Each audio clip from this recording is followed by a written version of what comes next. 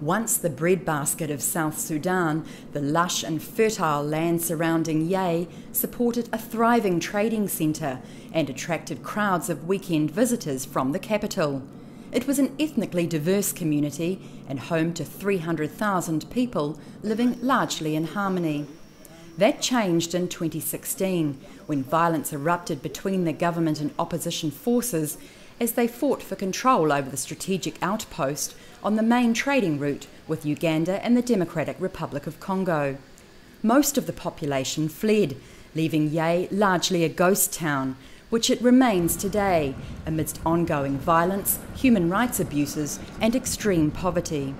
Once abundantly available in this farming community, food is now scarce because people are afraid to travel outside the town to harvest their crops or to buy food from markets.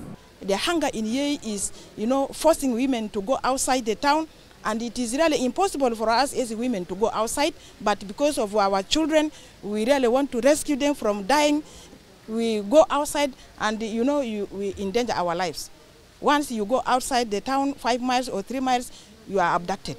On a visit to Yei, the head of the United Nations mission in South Sudan met with political, religious and community leaders to hear their concerns about the ongoing insecurity. He announced that the mission is exploring the establishment of a new peacekeeping base in Yei to better protect civilians and build durable peace. Everything that you would want is here, and yet it's been destroyed by war, and 70% of its population is no longer here. They're in refugee camps or displaced. That's a real tragedy. So whatever we can do to try and support bringing Yei back to what it was, we will try and do. But it requires us to be able to have the access into the surrounding countryside, and also to be able to talk to the people we need to talk to. And that means the opposition as well as the government-supported sides as well. A number of conditions would need to be met before the base is established. Guaranteed access for peacekeepers to outlying areas, the cooperation of local authorities including security services, and the existence of a genuinely inclusive grassroots peace process. Indeed, if you have more peacekeepers here, we